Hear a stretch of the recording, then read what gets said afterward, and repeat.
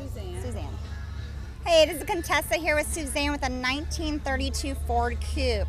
Hi, Suzanne. How you doing? Great. Congratulations on your award. Thank you. And I know that this actually was your father's car. Yes, it was. Is this your first time showing the car after your father? Yes, it is. Nice. Did he used to show the car beforehand? He did somewhat. He didn't acquire it until 2002, and then he passed away in 2005. Was he showing the car while he had it? Yes, he did. Do you know? Can you tell us anything about the Ford Coupe? It was originally restored in 1955, and then not again until 2002 when my father bought it. Nice.